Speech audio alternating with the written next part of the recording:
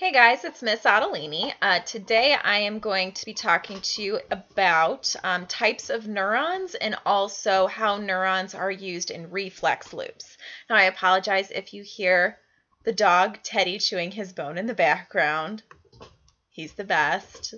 Let's go ahead and get started. Okay, so we're on page 2 of the notes packet. You have these images of different types of nerve cells or neurons, but you may not have the annotations yet. So if you would, as we go through, please draw in the extra annotations that I've included in my key here.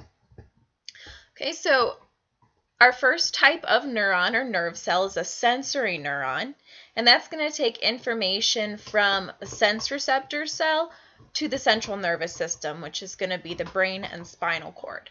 So sensory receptor cells are going to give your brain and spinal cord information about all the senses, including touch, taste, sight, sound, smell, etc. So sensory neurons look like this. One characteristic of a sensory neuron is that they have very long dendrites. Now remember, the dendrites are used to receive signals, so it would make sense that a sensory neuron would have pretty long dendrites. It's got a short axon because typically a sense neuron isn't used to send information over a long distance. Okay. The second one would be a motor neuron, and that's going to send information from the central nervous system, from the brain and spinal cord, to the muscle cells. So you even have motor neurons that extend all the way from your spinal cord into one of your toes. So that would be multiple feet long. Okay, motor neurons are going to pick up signals just from the spinal cord. So they're going to have very short dendrites. They don't have to extend over a long area to sense things.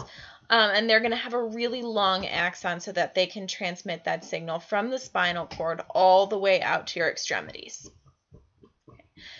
The third and final type of neurons are interneurons.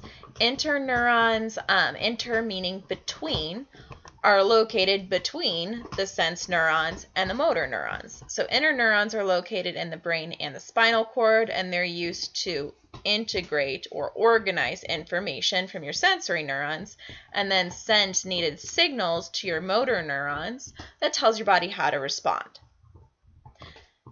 Interneurons are just communicating within the brain and spinal cord, so they're small. They have real short dendrites and they have real short axons. Okay, so let's take a look at a reflex loop that contains interneurons, sense neurons, and motor neurons.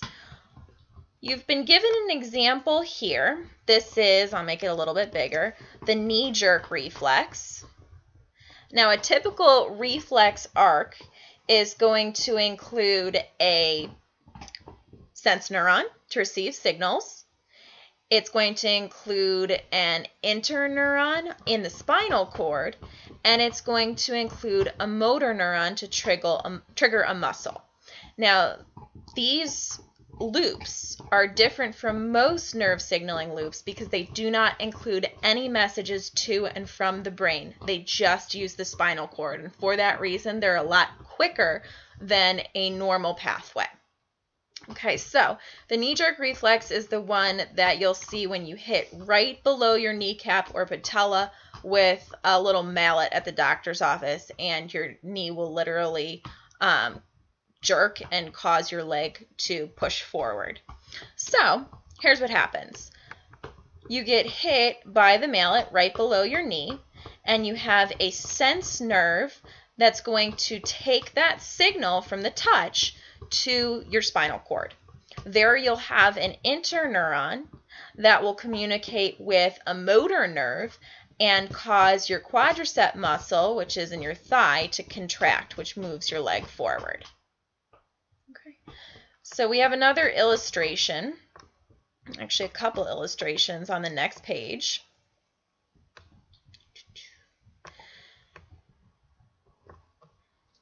These are called polysynaptic reflex arcs because we have multiple synapses or connections between neurons. There's one between the sensory neuron and the interneuron, and there's one between the interneuron and the spinal cord and the motor neuron. So you have 1, 2 synapses.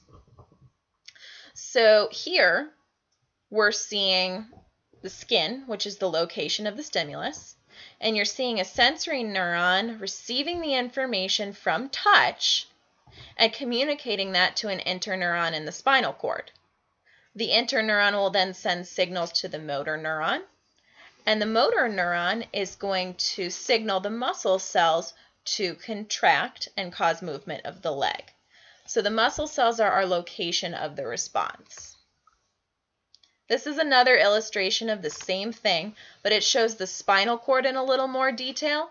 So here we have our sense neuron that is going to communicate at this synapse, this connection, with the interneuron in the spinal cord. Note that the sensory neuron enters the spinal cord at the dorsal root. Dorsal meaning the back of the body. Okay. Now, the interneuron is then going to communicate with the motor neuron, which will send signals to the muscle cells. But the interneuron is going to synapse or connect with the motor neuron in the ventral root, and the motor neuron will exit the ventral root. So the ventral root is going to be on the stomach side of your body. So that's the side of your spinal cord that's closest to your internal organs. Okay, that's it for types of neurons and reflex loops. Thank you very much.